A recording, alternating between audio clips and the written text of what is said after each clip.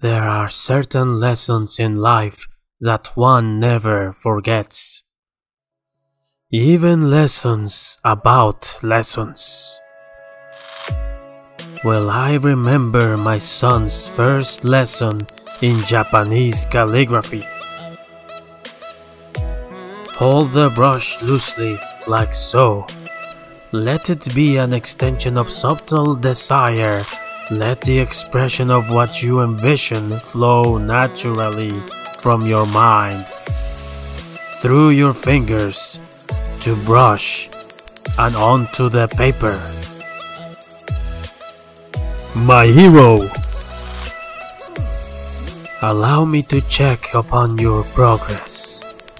Leonardo, very well done, my son. Very well done indeed.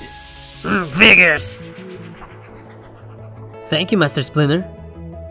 Donatello, a bit too geometric. Let your precision be more a flourish than the result of an equation.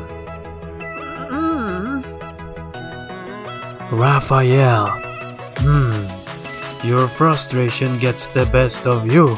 Sit back and engage in deep breath relaxation before beginning again. And Michelangelo, how do you... Michelangelo, what is the meaning of this?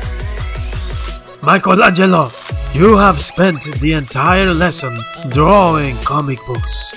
Worse still is that your cartoons show you and your brothers walking about in human society, dressed in human clothing, and even having human fingers.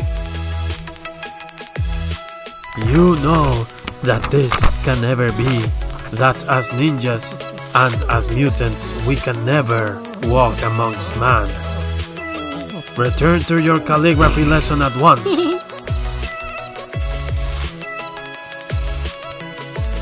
Sorry, Sensei. Later that night, while my children slept, I found more of Michelangelo's comic book pages. At first, I became quite irritated.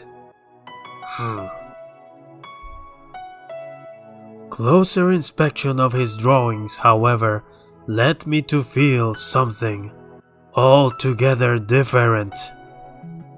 I came to realize that these stories represented a child's most natural desires. To blend in, to not be different, to be a normal child, doing normal things. That, in addition to the fact that his art really was quite good, and something well worth nourishing. The next morning. Mikey, look! A box with your name on it! What? Really? Let me see. Yo, check it out, bros! Art supplies! Kawabunga! It is the end of the story.